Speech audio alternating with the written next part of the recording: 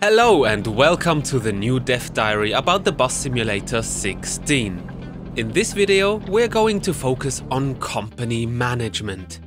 Driving a bus in Bus Simulator 16 is much more than just driving the bus. You are an entrepreneur and want to establish a reputable bus line business in town. This means raise your reputation, earn money, buy and customize your buses, hire drivers and expand to more city districts. Let's have a look at all that. One of the most important assets is your reputation. You earn reputation points, for example, for being on time. Use your turn indicators when stopping at a bus stop. Help your passengers get in and out by kneeling the bus, and so on. On the other hand, don't cross red lights. Drive too fast. And don't brake too harshly. Passengers don't like that at all. The other important thing, of course, is money. Use your profits to buy new buses. And, as any thriving enterprise, hire people. Hire new bus drivers in the employee menu and assign them to bus routes that you have driven yourself and proven to be profitable. This expands your business.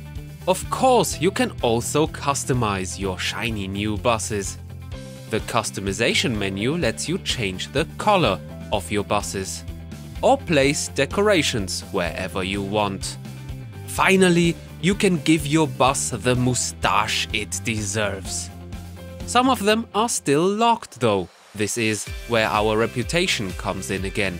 The higher your company's reputation, the more colors, decorations, and new bus models get unlocked. You can even make some extra money by placing ads on your bus, if you so wish. When you've finished driving your route, it's time to see how well you did. The statistics page shows how much you will earn a week driving this route, what you will spend on bus maintenance, personnel, and maybe speeding tickets? Anyway, check your reputation increase and see what colors, decorations, or even buses will unlock with the next level. Do you think you could do better? Especially those speeding tickets and accident repair costs don't look so stellar.